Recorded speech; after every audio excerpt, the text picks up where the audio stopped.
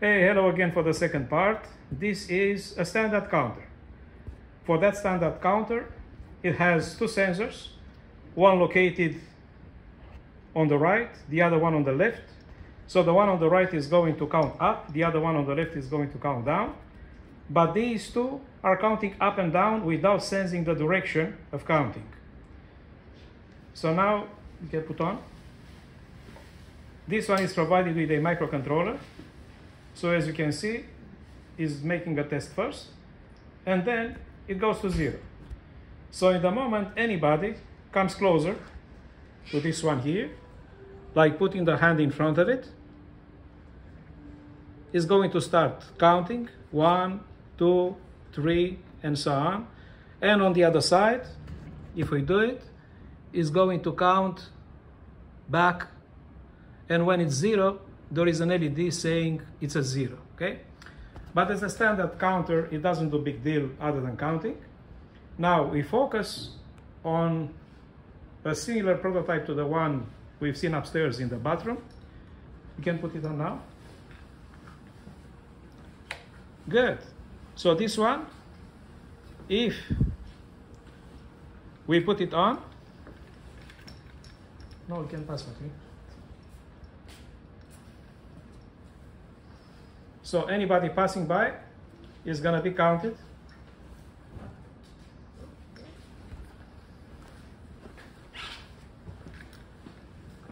Yeah, and other people coming.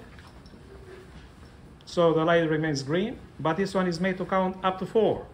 So when the fourth one was coming, the red light starts to blink. Is a warning, hey, wait until somebody is going to come out. However, it does not prevent it from counting further on, because if people are continuing to come, so the counter is just going up, okay?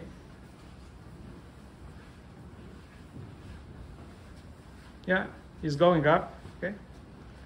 But now in order to make it counting down, we have to figure out the opposite direction. So the red light is keeping blinking until eventually it's going to be coming below the number 4. So it's going to 3, and as long as the counting is below 3, the light remains green. Everything is based on these two sensors here, which are underneath. These ones are calibrated up to 0.8 meters.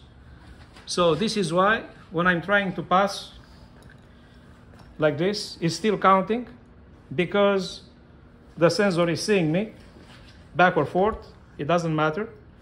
So obviously, when people are passing in the opposite direction and the counter reaches back 0, it should stop at 0, obviously. So even if we simulate somebody passing again, it's not counting below 0, okay? Because out of the room, you can't have negative 99, okay? Thank you very much for this presentation, guys.